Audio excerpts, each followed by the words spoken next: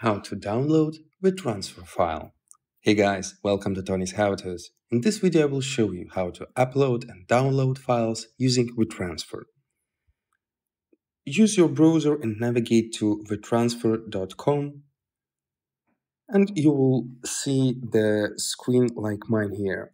So if you have the registration, just log in. If you don't have it, just tap on the sign up and choose the appropriate commission plan that you want to use. And generally, the free plan allows us to upload and download the files up to 2 gigabytes.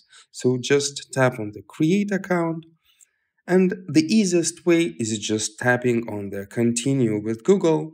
I already have the registration. I'm using this software right now, so I will just tap on the login and continue with Google now.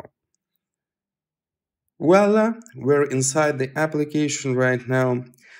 In order to send the files, it is simple as pushing this button, send a file. Just tap on it. And the menu with only one big plus in the middle of the screen will be opened. Tap on the upload files and you will prompted to choose to load from your photo library. You can take a photo or video and upload it instantly to WeTransfer or choose a files from your files application. I will just use my photo library for now. Let's choose this video I have created recently and tap in the upper right corner on the add button. Now we can rename the file. You can add a message to someone if you are sending for some instruction. Let's choose this Tony's How-Tos tutorial. And the only thing you need to do is tap on next. You have two options here. You can send this as an email. If you just want to use the link, you can choose get a link. Now tap on the bottom right corner get a link button. What we see now, the file is now uploading. Once it's finished, we will receive the link so you can share with your friends or you can use it by yourself. So now you can copy the link. We will just open an incognito search and I'll show how it looks like. So visit copied link, tap on I agree, tap on OK. And if you're sending the link to someone, he will see just the same screen as we see right now, and he can tap on the download file and it will be downloaded to your storage. You just need to tap on this download button again and it will be downloaded to your file gallery.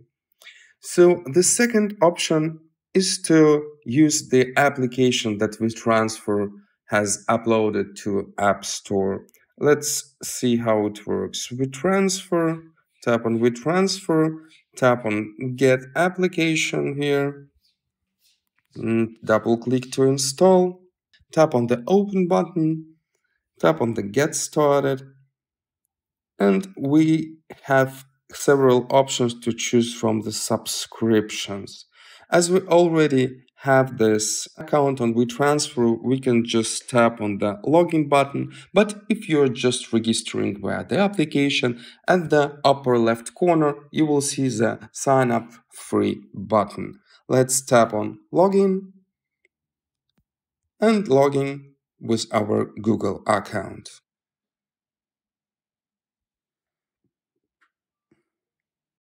The application is pretty simple.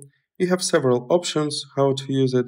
You can tap on the plus in the bottom left corner and upload files. You can set the expiration date and add a password if you have the paid subscription for this. The free uploads are up to 2 gigabytes.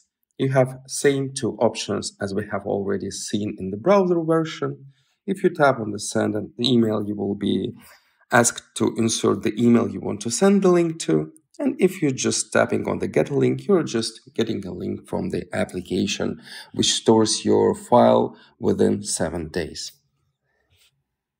We have the history of our sent files here. As you see, I have been using this for a couple of days already. Once you tap on the received button, there will be a list of the incoming files that somebody has sent to you directly to this account. And the information regarding your account will offer you to upgrade to the Pro or Premium version. You can also change the application, report an issue, log out, or delete the account. That's it.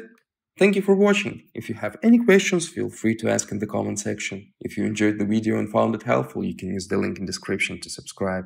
See you in the next video.